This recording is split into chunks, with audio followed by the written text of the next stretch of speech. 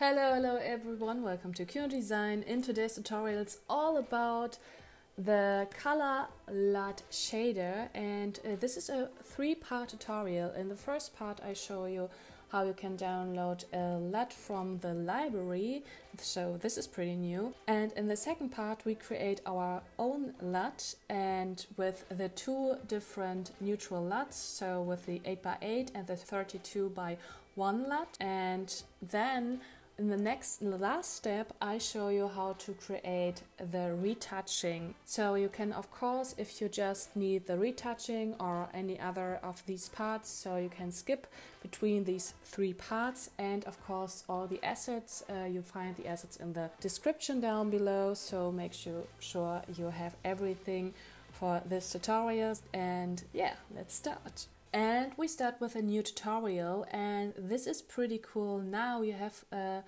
the color LUTs in your library. You see this navigation point right here, so you can skip right here to this one, and then you see all these 33 different LUTs you can use. So, and now we just go to lavender tone. And this is our lavender tone. And now we just go to our patch editor and just drag and drop this one right here. And you see there is directly a pipeline from our lavender, so from our texture, so the color LUT texture, this one right here, to our color LUT shader. And now we want to create our LUT. So go to rectangle and make sure it's relative 100% to your screen. And then create a material, add this to flat, and add a camera texture extraction to it. So this one right here.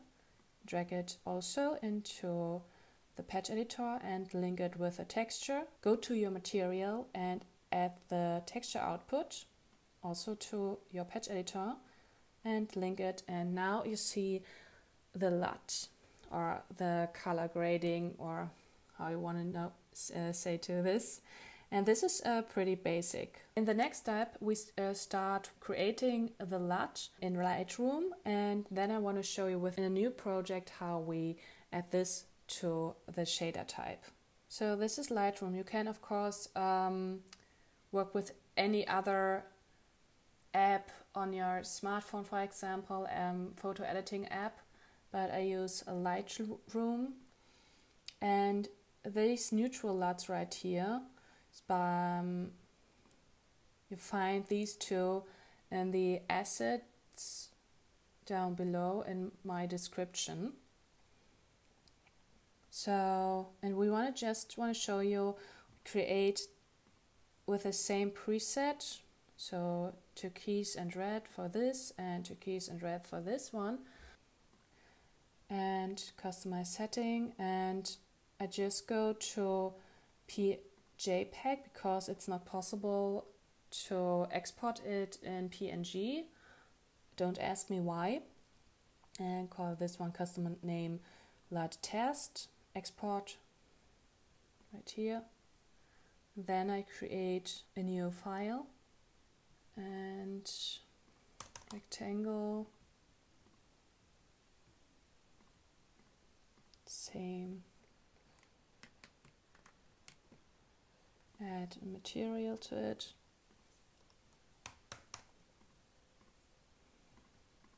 Flat. Camera texture. Patch editor. And now, if it's an PNG, you can go to color LUT and select the PNG. But in this case, we have created two JPEGs. So in this case, you go to import from computer. So these two.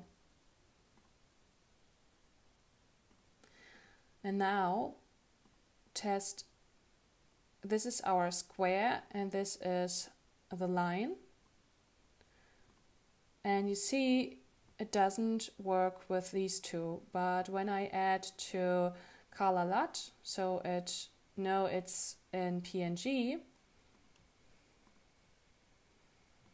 then it's in this folder called colorLUTs, like before, and then you see directly the shader type. So we can use just this colorLUTshader for our LUTs. It should work. We have our camera texture, and our LUT texture. Now it's working, so we have the same experience. And now I create a second shader, or put this one right here, and add this other LUT to it. Texture. And you see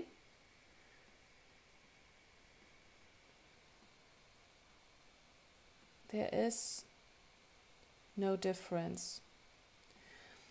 Make sure that the grid size is by a square, so this one right here, 8 by 8, and by the string, or I call this string or line, by this line, it's 32 by 1.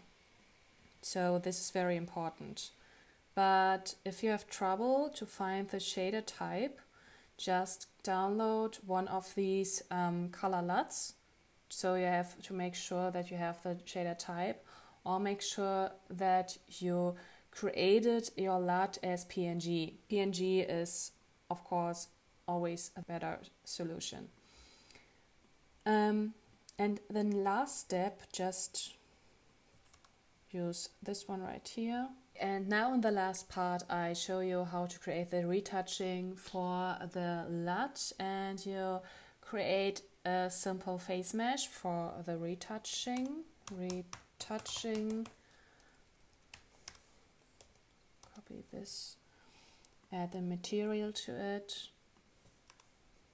retouching, and of course go to retouching. And you see it doesn't work. And now you need for this, the LUT is just working with the screen size, so it's a 2D object, but the retouch is a face mesh, so it's a 3D object. So you see this right here, this is the face tracker, and just respond to 3D objects. And so you need to make sure you have the LUT also on a face mesh, and you create a new face mesh. Make sure it's down below in the face tracker, LUT mesh. Add a new material, also LUT mesh. Make sure it's flat. And then we have for the rectangle, we created a texture from our camera, but for the face we need the texture from our face tracker. So texture extraction, and add this one right here, and the LUT mesh right here. And now we need the shader, colorLUTshader. Select and add it, every time. And add the face tracker to your texture, like the camera texture right here from our LUT, and the LUT test to our colorLUT.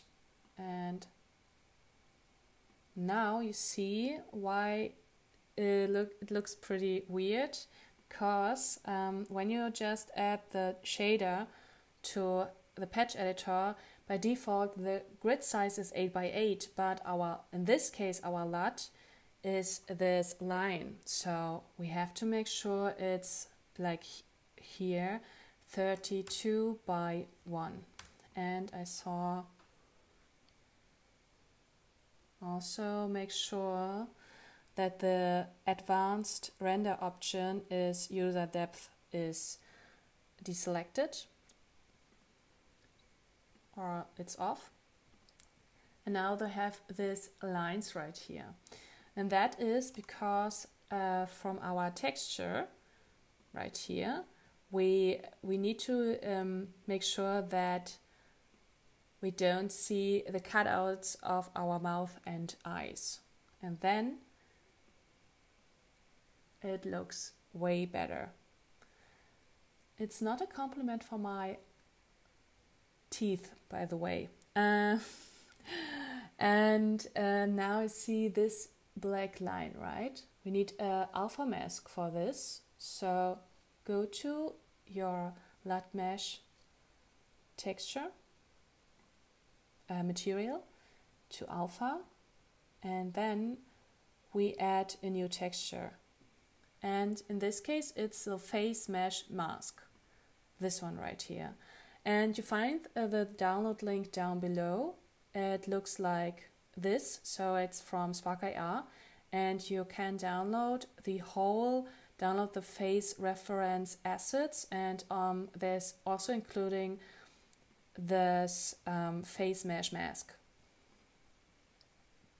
So you see the face mesh mask right here, and also right here, and now it looks nice. Make sure that the face tracker is at the bottom of your scene, so don't make the mistake to add it up here. So when you do that, you see this line right here, so don't make this mistake. And that's it. Thank you very much for watching. If you like this tutorial, please leave a thumbs. It really helps to boost my channel, and of course subscribe to my channel and hit the notification bell, and to make sure that you don't miss any new tutorial. Enjoy the process. Bye bye.